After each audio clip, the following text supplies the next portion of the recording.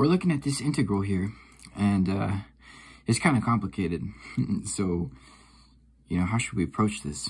When we see x squared plus y squared, let's try to remember that we can use polar coordinates, because if x equals r cosine theta and y equals r sine theta, and we try to square that, we'll have, you know, r squared cosine squared, r squared sine squared. And if we try to add those two, then we're going to get r squared cosine squared plus r squared sine squared. And we can pull out the r squared, and this will just become a 1. So, like, it's really easy, because we'll just plug in the r squared into this whole thing. And, yeah, so when we make the conversion to polar coordinates, we're going to have to do a couple things, though. First, we need to realize what dA is. So dA is r dr d theta. So we'll have to make that replacement in there. And then we'll have to figure out what these limits are. Since this is covering the entire plane, we're going to have to sort of use the same type of limits in the polar system, which would essentially be if theta was going from 0 to 2 pi, and if r was from 0 to infinity.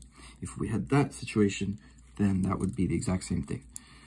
So with all these replacements in mind, let's try to make the new integration. We're going to have to set it up in order. So theta goes on the outside. It's going to be 0 to 2 pi. And then we have 0 to infinity on the inside. Then we have 1 over 9 plus r squared. And then the dA is just r dr d theta. Now we have this thing. I'll put the r there, get rid of it there. And we're looking at that integral now. This is a little bit easier. In fact, it's so easy, we can do it in one step. We got the r here. I'm going to transform this into a 9 plus r squared to the negative 2.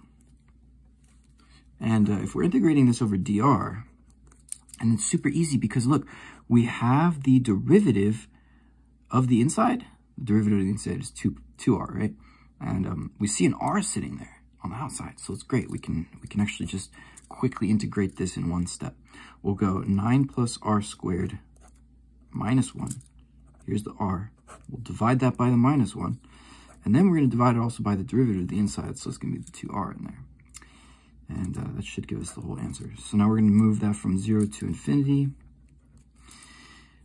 These r's are going to cancel, so we're going to be left with, this is to the negative 1 power, so it's like 1 over 9 plus r squared. And then there's still going to be a 2 over here, and it's also like a negative over here, so it's negative, and then here's a 2. So that's the entire thing. This is going from 0 to infinity, and we'll go ahead and just plug the infinity in there. It's going to be 0. And then we're going to subtract the next thing, which is supposed to be negative 1 divided by, if that goes away to 0, this is going to be 18 on the bottom. And so we're left with just 1 over 18 after this entire integral. And then we'll do the second step, which is d theta. I mean, it's really easy because now we know it's 0 to 2 pi, and here's 1 over 18, and here's d theta. We're just going to multiply this by the 2 pi on top. So we get 2 pi over 18, and it's going to simplify down to pi over 9. Bam.